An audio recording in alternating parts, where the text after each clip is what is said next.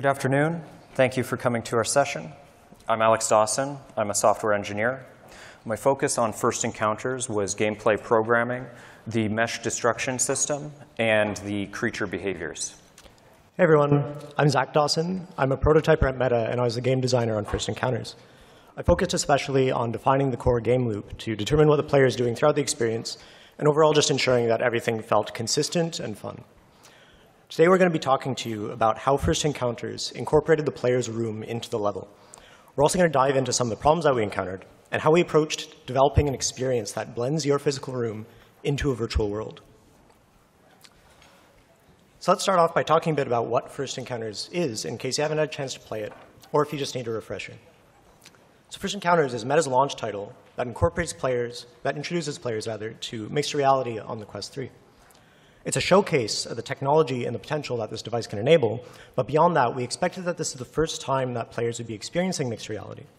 So with that in mind, we wanted to design an experience that was gentle and slowly built on itself, so that players could take time to appreciate the color pass-through, the visual effects happening inside of their space, and just overall, appreciate this feeling of having an experience happening within their own room. So in the game, these little creatures that we called Puffians invade your room. A mysterious spacecraft crashes through your ceiling, and it lands somewhere in the middle of the room. We called this a lander, and we're going to talk about how we decided where it would land in your room later in this talk. So next, the lander gives the player a flashlight, which lets them see through their walls. We're really trying to lean into the player's feeling of curiosity here, and maybe a bit of uncertainty as well. The flashlight encourages the player to explore their room, and it hints at the idea of this larger world outside of their space. We'll also introduce the Puffians at this stage. They start to knock on the player's walls, and then they really bash into them. This builds until they finally smash their way into your room, leaving a big hole in your wall that you can look through. We'll talk about how we approach the wall destruction in this talk. Finally, players get to the main gameplay section. Here they collect matching color Puffians, racing to get a high score and stacking them up on the lander. And I like to think of this as a hybrid between a match 3 game and a shooter. The creatures are swarming all over your walls and furniture, and the player is collecting them by shooting them with their capture pistol. This is the part of the game where we really get into showing the potential that mixed reality has to extend your physical space into a virtual space. And we're going to go into detail on some of the challenges that we ran into when designing an experience like this. So while designing First Encounters, we kept 3 guiding pillars in mind. First, we had to uphold player expectations. Every part of the game needed to feel grounded and physical so that players could suspend their disbelief. Second, we wanted to seamlessly blend the virtual and physical worlds. We wanted players to feel as if their room had been transported onto the surface of an alien planet. Third, each reveal needed to build on the last. Every reveal provides opportunities to happily surprise the player. By slowly building expectations for the player, we could take players along a narrative that felt like it evolved naturally. Even from our earliest prototype, we designed around 3 different modalities.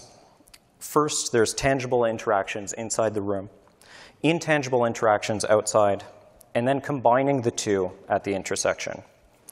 Each modality came with its own constraints and benefits. Inside the room, players feel like they could reach out and touch the augments that are there. These augments are viewed with a much higher degree of scrutiny, but they can have a much more deep and personal impact. Outside, objects become intangible beyond the play space. This gives an opportunity to ground these elements as part of a much larger fantasy world. When combined, that tangible feeling suddenly extends outside the player's space. The player can imagine that all of these objects have a similar weight and feel to them. We're going to dive deeper into the benefits and challenges that we encountered as we were exploring each of these modalities. So inside the room, players retain their everyday context about the world and what feels right for those objects inside it. Augments here need to adapt to the space. We do this using procedural techniques, such as procedural placement and behaviors that react to the environment around them. The frame of reference the player has means that they can quickly lose their feeling of suspension of disbelief if we don't recognize their expectations first before establishing new ones. When done right, we can surprise the player without breaking that fantasy that they could reach out and touch these objects. So the very first reveal of the game is a lander crashing through your ceiling. We wanted to make sure that it had a lot of impact, not just with your ceiling, but also emotionally. This reveal needed to introduce this idea of a world outside of your room. It also needed to establish a feeling of physicality to the virtual objects that we're introducing. Lastly, the lander is an important focal point for the remainder of the gameplay. We use it as a central scoreboard throughout the game, so the player needs to remain aware of its location. This meant that we needed to take great care in selecting a position for it to land. It had to be somewhere that was visible, open, and accessible. So with such an important first reveal, we also wanted to make sure the player didn't just look away and miss it, because in reality, there's a lot of distractions, and therefore in mixed reality, there's a lot of distractions as well. We gradually eased into the break-in moment with the ceiling cracking and little pieces of debris falling that bounce off of your mesh, but we also made use of the spatial audio APIs from Presence Platform here, and it really went a long way in drawing the player's attention to this reveal. Now let's talk a bit more about how we chose a landing position. So selecting a landing position really came down to three factors: the centering within the room, the flatness of your surface, and the direction that the player is facing. We chose a variety of candidates on the room mesh, just selecting points fairly uniformly, and then we score these candidates based on the above criteria to pick the best one. So we preferred points that are more centered in the room so that we would avoid cases where the lander lands right beside a wall or away from the usable area of the player's space. It felt a lot more natural to look into your room, especially in the early stage of the game when your walls were still solid. And this also helped keep the focal point accessible no matter where you're standing within your space. We also tried to prefer flat sections of the mesh, and they didn't need to be perfectly flat, but this helped it keep the lander off of clutter or off of unexpected surfaces, and it avoided cases where the lander might be intersecting with furniture. Lastly, we considered the direction that the player is facing. So if there's a good candidate position already straight in front of the player, we wouldn't have to work as hard to draw their attention to another point within the room. In practice, we found that this criteria helped us pick tabletops, beds, and open floor space of the room quite nicely. Another really important topic to dive into when you're designing an experience in your room is how you'll design around pass-through. So in case you don't know, pass-through is the term for the Presence Platform API that gives you the headset's camera feed. So in order to understand how to work with pass-through, we really need to understand how pass-through works behind the scenes, because in a very literal sense, pass-through is working behind the scenes.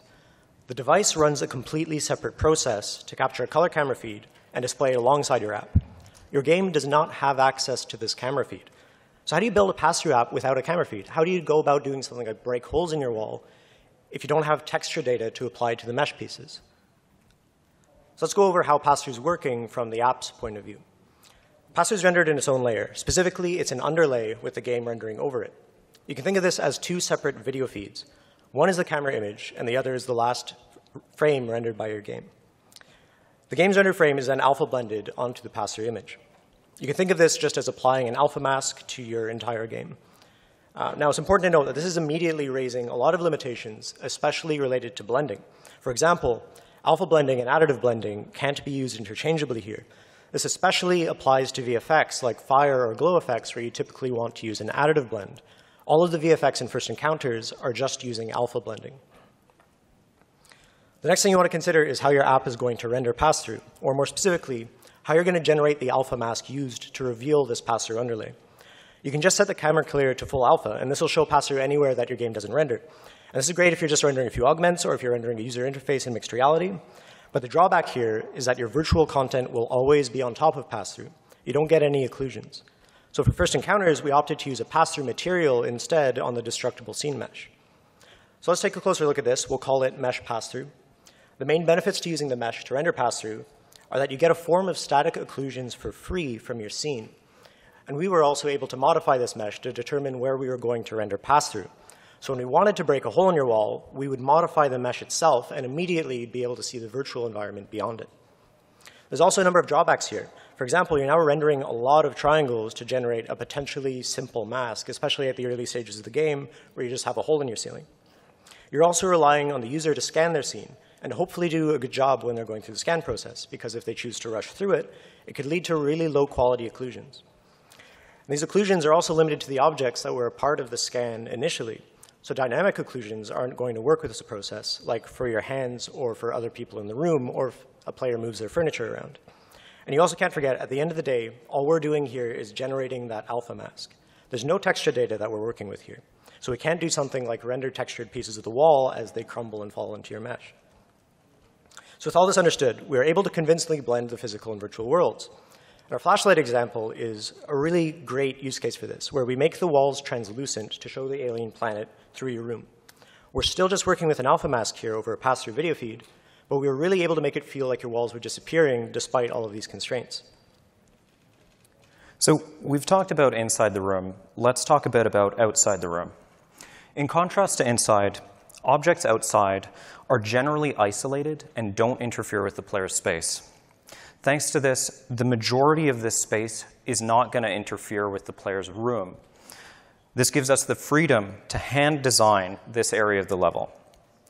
We use this to build out a larger world that grounds the fantasy elements of the game.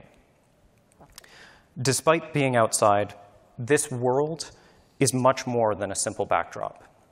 Gameplay can still take place out here, and we can continue to respect any interaction the player can do at a distance.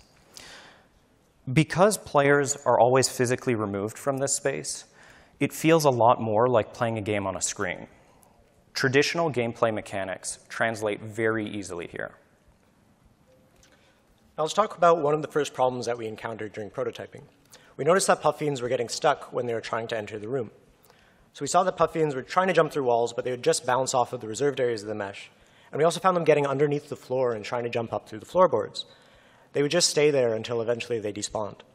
Ultimately, this was all caused by the unpredictability of the room placement within the scene. The scene API is giving us a mesh with a fairly arbitrary origin, and it's rotated and positioned around this point. So the solution for us was to simply take the room and position it ourselves. We determined the center of the room, and we placed that at the origin of our scene.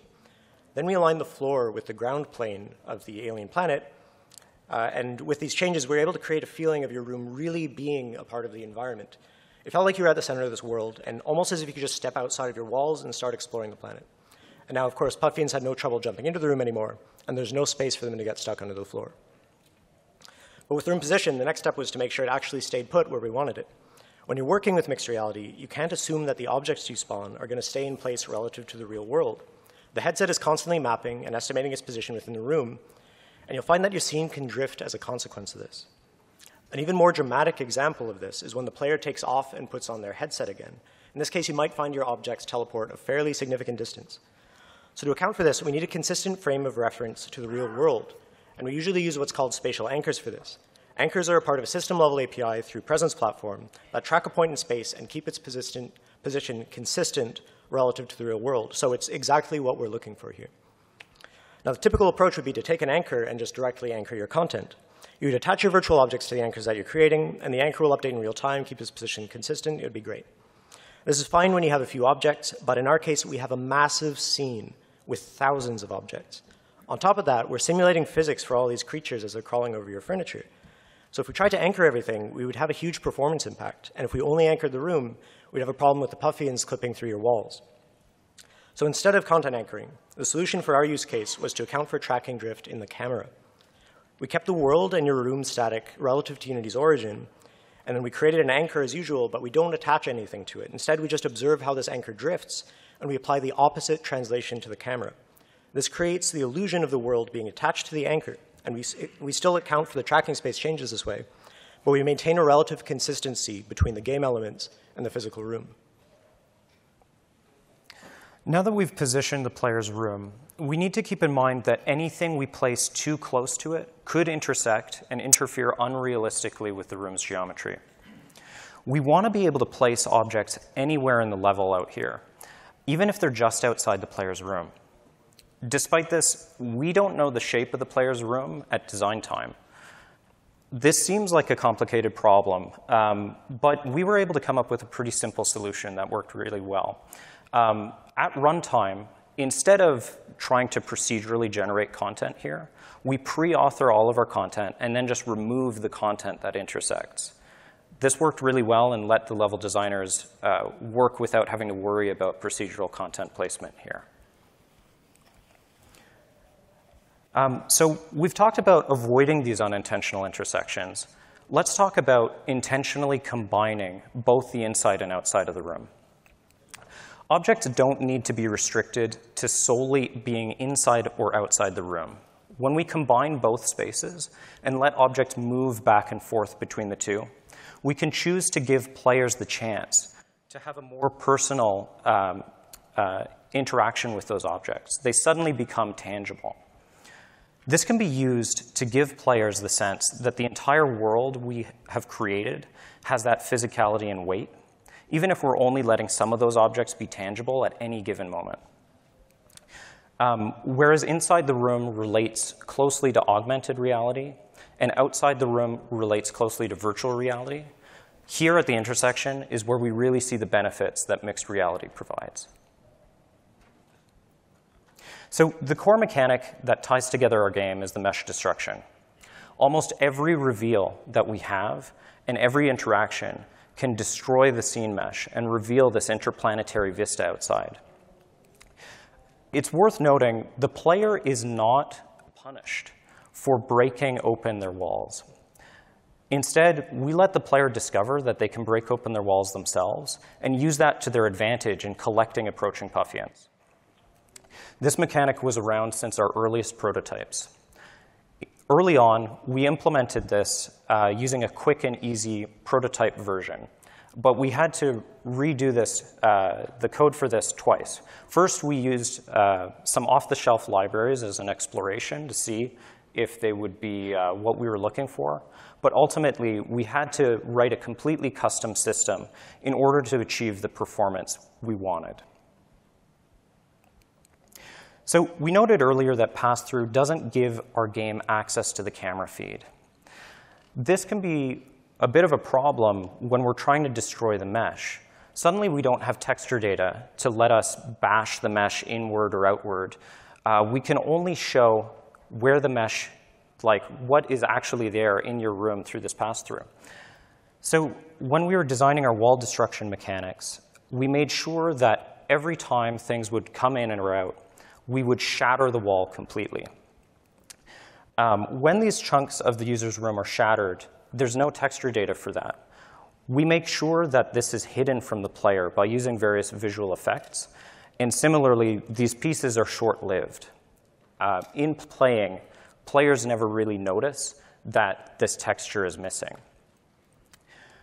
The scene mesh is itself a single concave, large concave mesh that can have a very large number of triangles, especially for large, detailed rooms. While working with scene mesh, it became useful for us to be able to change the level of detail of the mesh. So at startup of our game, we first subdivide any large triangles in order to improve the visual quality of shattered surfaces. Afterwards, we decimate the mesh to make sure that the triangles are of at least a minimum size for performance. We have a lot of leeway here because this mesh is never actually getting rendered. We're only using it to produce that alpha mask that shows the pass-through. So the only chance that you're going to see for this quality of these triangles is against the virtual objects whenever you have a silhouette. It's at this point that we process the mesh with our destruction system. At startup, we break the mesh up using Voronoi partitioning into chunks. These smaller chunks can be enabled or disabled at runtime to show through to that outside world. And anytime we need to modify a mesh dynamically, it's much faster on these smaller chunks. Now, as we're destroying the player's room, it can easily become full of hidden obstacles if we're not careful. We have to be especially careful with furniture and objects that the player has, because once they're invisible, the player could just trip over them and it would become a health hazard. To prevent this, we use a simple technique. We step the boundary of the room back by 1/3 of a meter, and anything within this space we reserve as indestructible. That way the player can never lose track of it.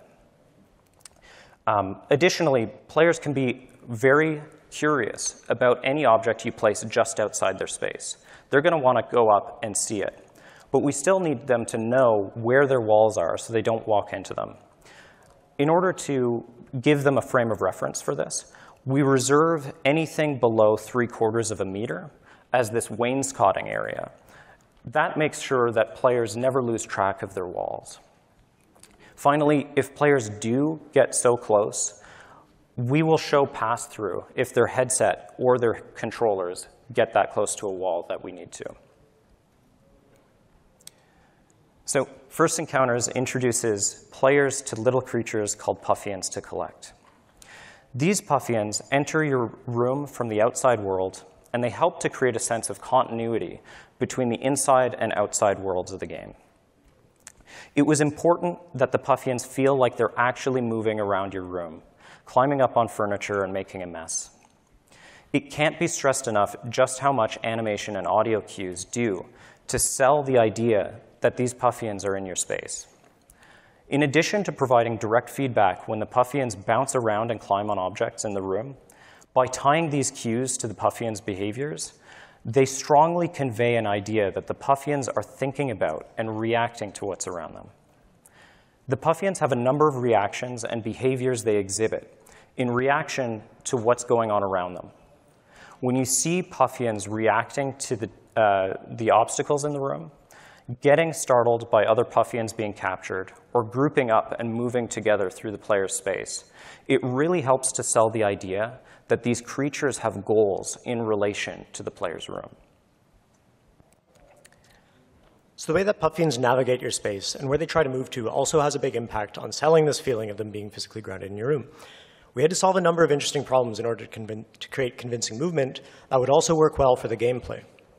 One of the big problems with navigating the room was the unpredictability of your furniture placement. We wanted Puffians to be relatively easy to find as they moved through your room. It wasn't supposed to be an Easter egg hunt. If there was an awkward gap behind a couch that Puffians could fit into, it wasn't up to the player to fix that by pushing their couch against the wall. It's up to us to handle it and keep the Puffians out of there. And with the small size of these creatures, they could really fit into all sorts of spaces. You know, a typical room has a lot of places for things to hide inside, especially when your creatures are only 6 inches in diameter. We address this problem directly in the design of the Puffians' navigation behaviors. Puffians want to be seen. Any time that a Puffian can't see the player, it'll try to move to a position where it can. They also really like to climb, so if they run into furniture or into a wall, they'll immediately start to climb up it. When Puffians are on top of your furniture or halfway up a wall, they're a lot easier to see than if they're hanging out on the baseboards, and it made for a much cooler experience. Another serious issue that we discovered here was that Puffians would get stuck inside of your furniture. So we realized that when you were scanning the scene mesh, there were sometimes large caves inside of furniture. It happened frequently with fabric, like on a couch or a bed. During the scan, the shape wasn't getting closed completely, and it turned the furniture into this big imaginary room for the Puffians to hang out in. Now, this problem happened a lot. Like, just about every scan that we were seeing had some caves in it. And there was no way that we could expect the player to catch this issue during the scanning process, and I don't think we could even communicate to them that this was going to be a problem. Scan data is never perfect, and I wanted to shield the player from that fact. So we wanted to give them a good experience regardless of the scan quality. The solution here, again, was to address it in the Puffian behaviors. We gave Puffians the ability to teleport out of caves to free themselves. So we came up with a way to detect if a Puffian was inside of a cave for more than a few seconds, and this was related to the line of sight to the player, as well as line of sight to the ceiling and floor planes. And if for more than a few seconds the Puffian was inside of a cave, it would just teleport to a position where it's in line of sight of the player. So even though we still had these caves in our scan, they were no longer a problem for gameplay. So creatures interacting in the player's room are the most likely to exhibit behavior that doesn't feel correct. We were careful when designing the Puffians to ensure they wouldn't break expectations when it came to their physical interactions within the scene. Despite this, it's not enough to avoid breaking the rules. We found that it was important to provide many additional cues to the player that indicate that these creatures are physically in the space. In addition to the animation and audio cues mentioned earlier, we had a number of simpler cues to implement. Drop shadows provided a sense that Puffians were physically on top of or close to objects around them. By making the Puffians' fur extend outside of their colliders, we gave ourselves a margin of error so that when they were resting on surfaces, they wouldn't look disconnected. Finally, squashing and stretching the Puffians as they throw themselves around the room and collide with objects gave a much stronger sense of impact. Now, another interesting topic for us to explore is the concept of locomotion in mixed reality. We had some limited insights into this with First Encounters, but there's a lot of depth to this problem that other games will have to further explore. The problem essentially comes down to how a player moves through their space. The player has a very different level of freedom and restriction on their movement compared to traditional or even virtual reality games. The player exists physically in their space, and we have to design both for them and for their room. We find ourselves in a situation where we have no control over where the player can move. So in a traditional game, if a player is walking into a virtual wall, they'll collide with it, and they'll stop moving. In mixed reality, we can't stop you from walking. Not only that, if the player wants to actually walk out of the room into the virtual world, we can't give them a way to teleport or locomote out into that virtual space, because there's no way for us to represent your physical space from any point of view other than the headset's actual physical location. Games need to be designed with this unpredictable movement in mind, and they need to remember that players will have different levels of mobility and different size play spaces. So related to this, pausing the game is a really fun example of where things get weird. In a traditional game, when you pause the game, you also pause the player's movement. You can't walk around while the pause menu's up. In mixed reality, we can't stop the player from walking. So when the player unpauses, suddenly they could be in a completely different position than when they pause the game. Imagine your game has NPCs trying to follow or track the player or shoot at them. This could be extremely disruptive to the gameplay.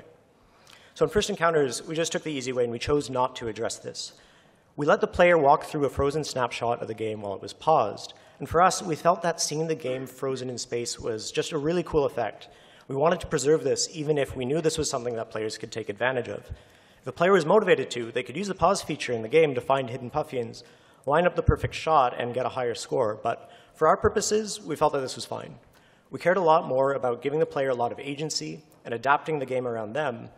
It just wouldn't be worth sacrificing such a potentially cool pause behavior in order to prevent cheating in what was just a non-competitive game anyway.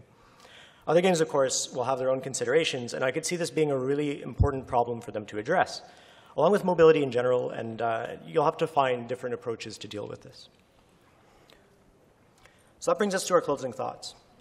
We gained so many insights when we were working on First Encounters, and I hope that sharing some of these will help you as you develop your own games in mixed reality. We believe that mixed reality has the potential to really redefine the player's experience, with more direct interactions and a level of physicality that we just haven't seen before in games. First Encounters only gave us a glimpse of this potential, and we're both so excited to see how the space is going to grow. It feels important to note that designers are only just starting to explore and define the design language for mixed reality games. There's a lot of potential to explore new player verbs, methods of interaction, and establish new player expectations that can create new genres unique to mixed reality. When you're designing your game, please consider whether our framework of giving the player interactions that are tangible within their play space, intangible outside of their play space, and combining and contrasting the two can help you in designing your game. Thank you. If anyone has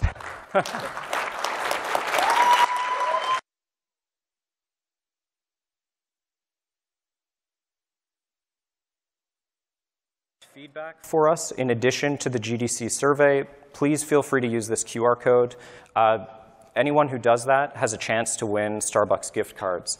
As well, we're happy to take some time now to answer any questions. And if we run out of time, we're going to be out at the tables out here to answer more.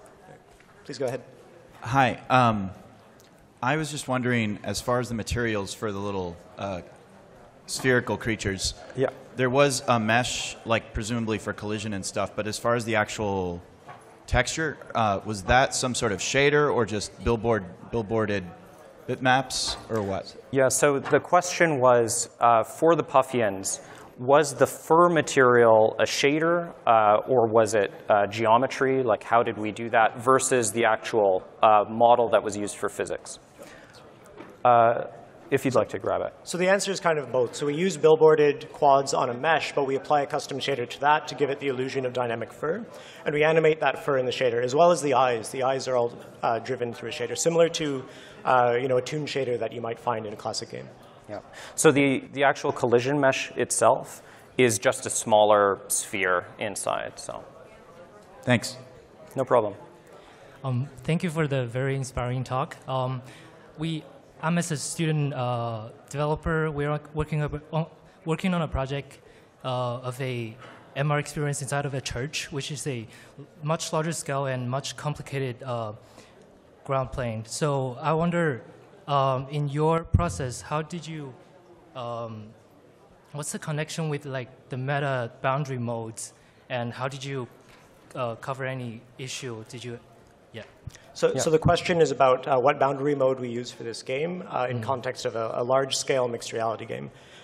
So for this, a lot of the alignment came from the anchoring approach that we took, but as well, we're using the stage tracking mode through OVR Manager. But really, most of it comes down to anchoring. So in such a large space, you may want to investigate using multiple anchors. I would definitely recommend adjusting the camera position and potentially interpolating the offset that you apply to the camera as you move between anchors. So you use you apply an influence to the closest anchor to have the most effect on the camera position. Yeah. As well, it's worth noting that everything here is room scale. And so when you're scanning a large mesh like a church, you have an opportunity at startup in your game to potentially try to simplify that mesh a little bit. Unfortunately, you don't have that at design time. So if you're noticing any issues that's coming from dealing with a large mesh, I would recommend looking into plugins for decimation and level of detail. Yeah, thank you so much. Do we have time for one more question? No, OK, right. We're at time. Thanks, everybody. We'll be outside, and we'll take any more questions. Thanks so much.